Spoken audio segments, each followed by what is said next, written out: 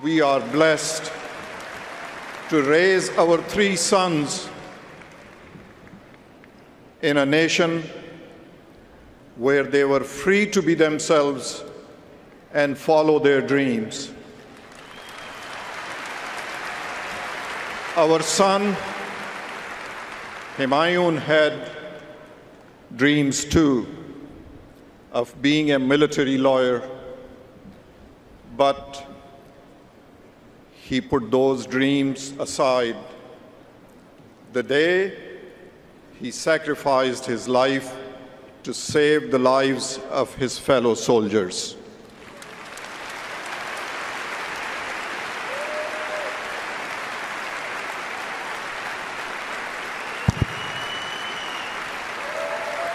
Hillary Clinton was right when she called my son the best of America.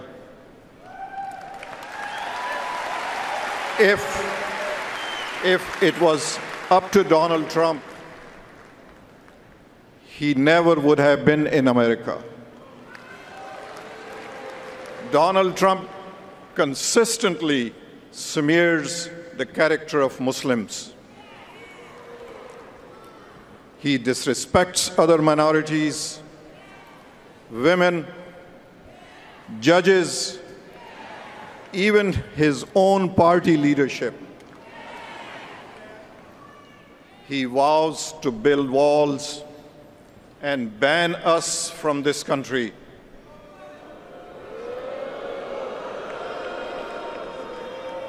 Donald Trump, you're asking Americans to trust you with their future.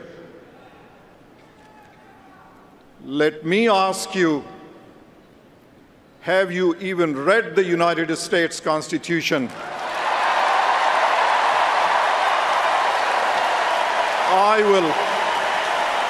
I will gladly lend you my copy.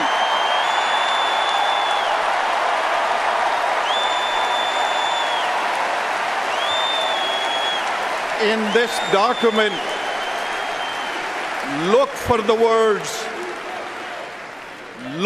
words liberty and equal protection of law.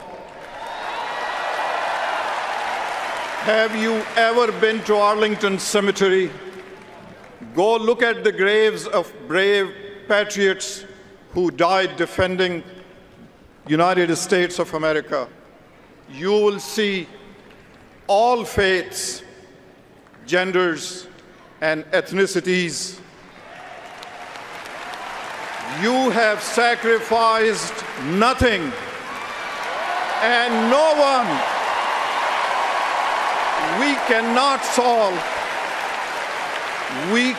solve our problems by building walls,